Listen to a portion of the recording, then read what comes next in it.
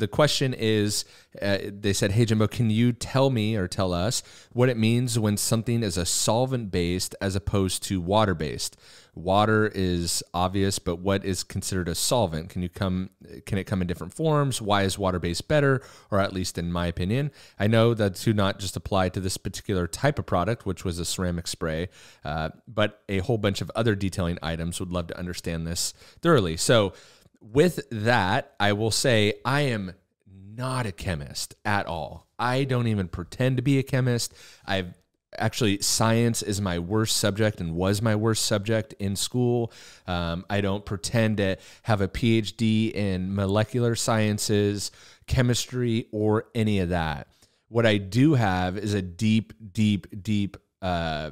desire to learn these types of things. And the benefit is, is that I currently and have worked directly with a chemist who is incredibly smart and been incredibly gracious of his time and his knowledge to, help me understand some of these things. And so I put some notes together, and I'm sure this will not be a full and complete breakdown of it. I'm sure there's going to be gaps in it. I'm sure there's going to be inconsistencies in what I'm going to explain or try to explain, but it is, to the best of my knowledge, what I've been told by people that are way smarter than me and have done this for longer than I've been alive and play in that arena of other chemists and stuff like that. And so I'll give you a great example.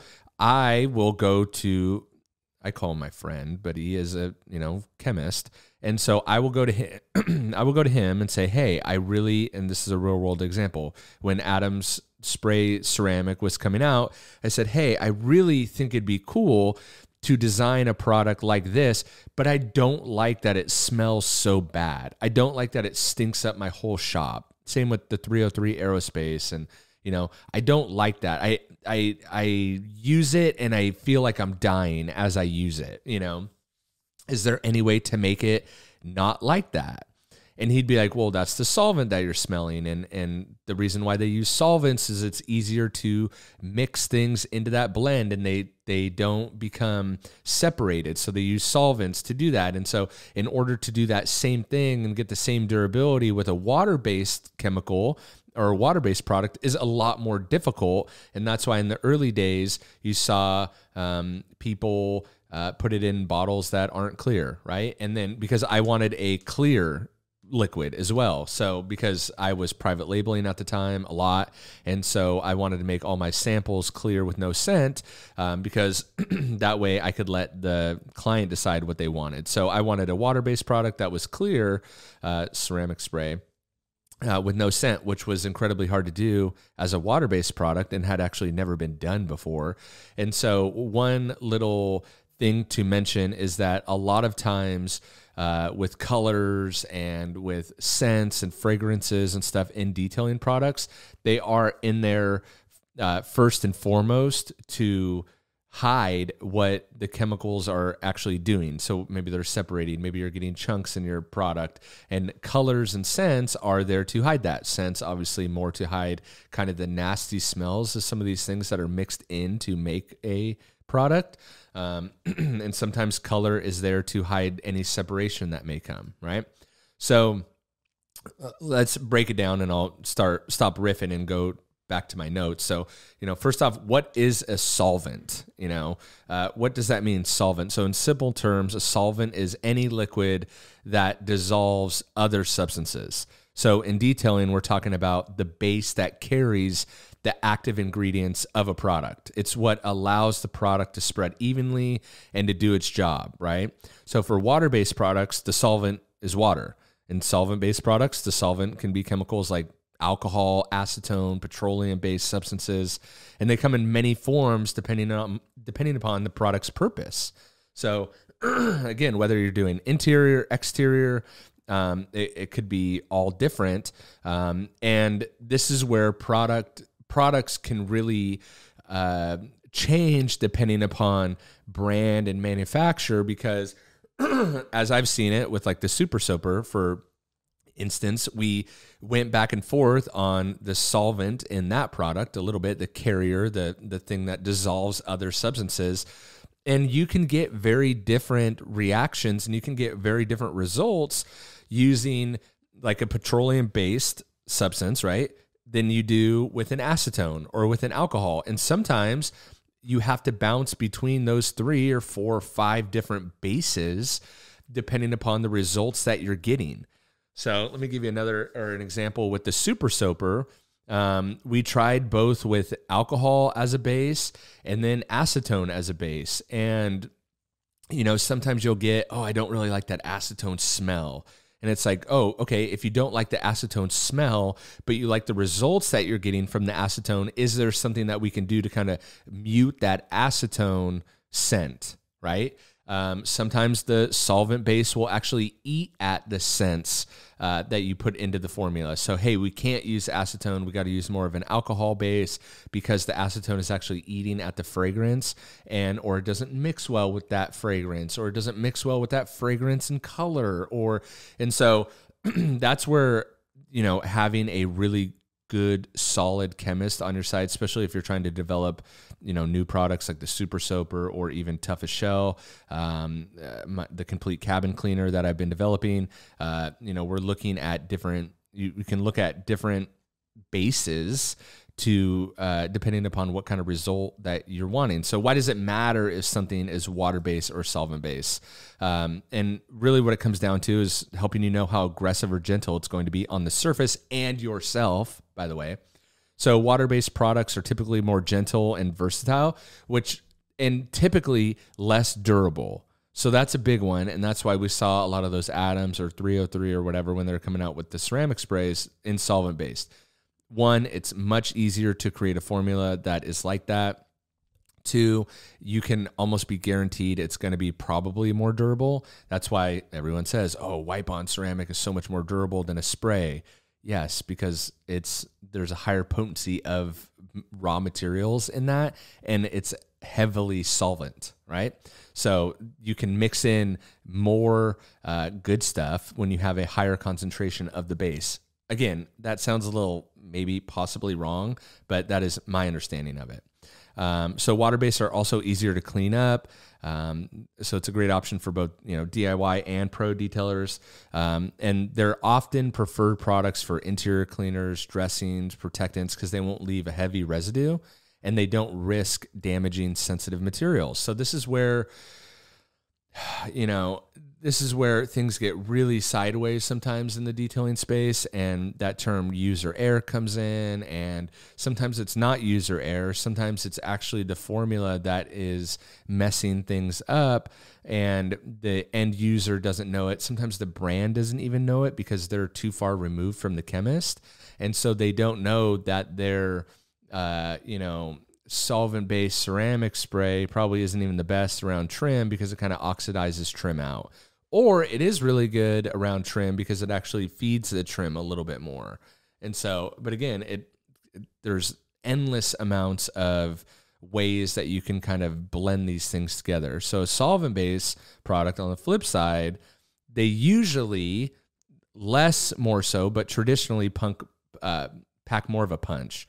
They're often used when you need a stronger cleaning power, more durability, like when you're dealing with heavy grime, grease, contaminants. The best remover for, sap and tar is actually just straight gasoline, right?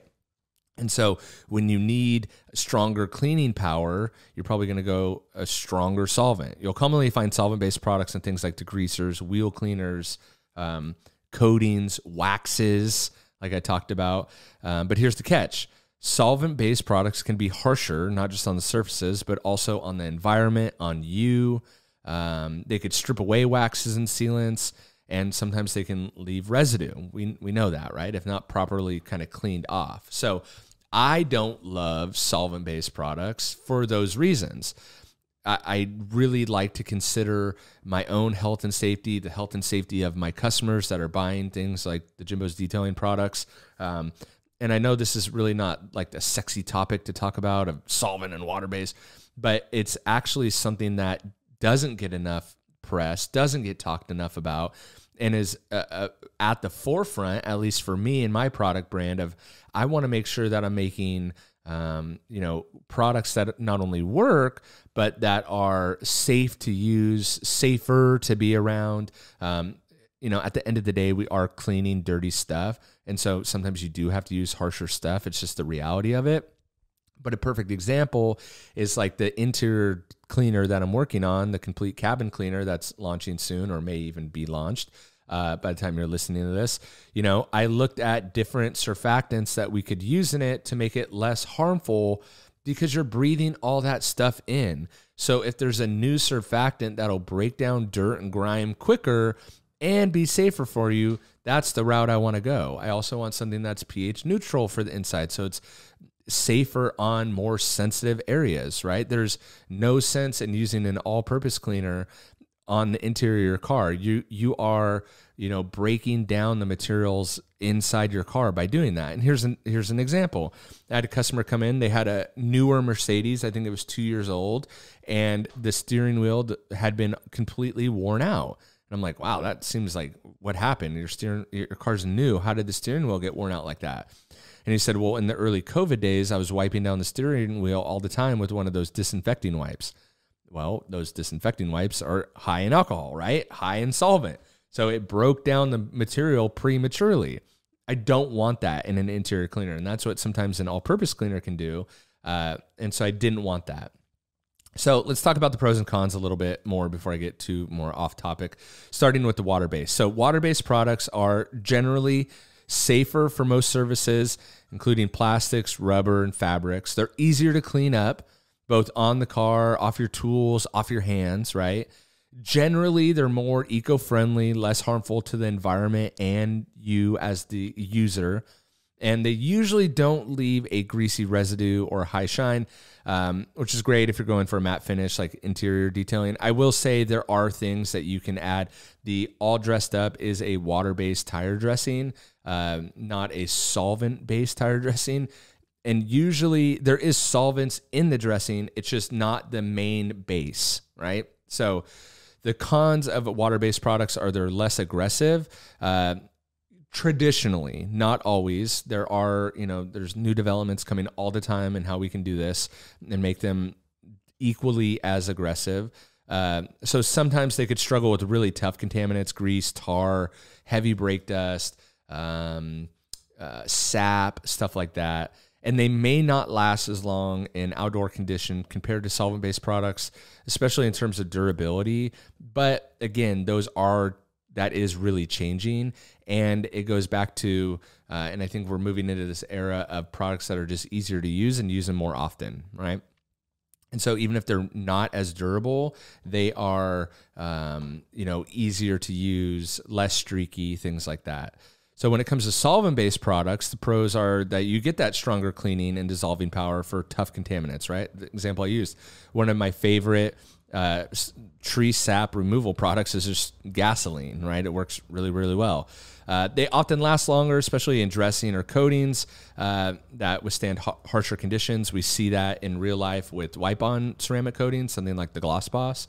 They're ideal for heavy-duty cleaning jobs or when you need that extra bit of punch to break down grease or road grime, really specifically those two things. The cons are it can be more hazardous to the user, you, and the environment. Stronger fumes, harsher chemicals, potentially damaging to sensitive surfaces. Rubber could dry it out, certain plastics if overused. And that's where sometimes we don't see it with detailing chemicals right away, but we see it in the future of like, oh, why did this happen? It's like, oh, dried it out. Wow, that's crazy. It dried it out. I've been using it for a year, and I thought everything was all good, and now it's all dried out. And so there's, as a brand owner, that's a lot more difficult to, describe that or prove that to someone, but it is something that does happen more times than you would think. And they may require more caution during application, especially if you're detailing in confined space and using them on delicate finishes. Again, the Atom Spray Ceramic, the 303 are just two that come to mind. They're heavy solvent-based, and it's just very annoying. The fumes are, bad. So I've always been a big fan of water-based products. And, when you're working on a customer's car, even your own, you want products that are safe, effective, and easy to use. So with water-based products, I know I'm reducing the risk of damaging any surfaces, like I talked about. And another reason is cleanup. Water-based products are just easier to deal with. So whether that's washing out my hands at the end of the day, cleaning up spills, and especially in today's world, depending upon where you live in the world, being more, environmentally conscious is important. And water-based solutions are generally a lot less harmful to both the user and the environment around us. That said, there are definitely situations where solvent-based products are the better option. For example, like I've talked about, thick grease buildup, sap, tar. If you're looking for a super, super high gloss tire dressing, a client that just really wants that wet look, a solvent-based tire dressing might last longer, might last through, a light rainstorm. But it's really all about knowing what the job requires and then choosing the right products for that situation. And in the end, both water-based and solvent-based products have their place in detailing, and neither is inherently better than the other. It just is. It just depends on the job that you're doing. And if you're looking for versatility, safety, and easy use, water-based products are going to be your go-to, right? But when you need heavy-duty cleaning power, long-lasting durability, that's when you reach for the solvent-based products. If you want the ultimate protection, you're reaching for a small bottle wipe-on ceramic coating like the Gloss Boss. You're not reaching for a ceramic spray if you want the ultimate durability, right? So I hope this gives you a thorough understanding of the differences, pros, cons, whether you're just starting out or a seasoned pro. Knowing when to use each type of product will really help you get better results and take your detailing game to the next level. So I hope that helps you guys a little bit. I appreciate you listening. Appreciate you following along. And of course, if you want to check out the JIMBO's Detailing line of products, you can go to jimbosdetailing.com.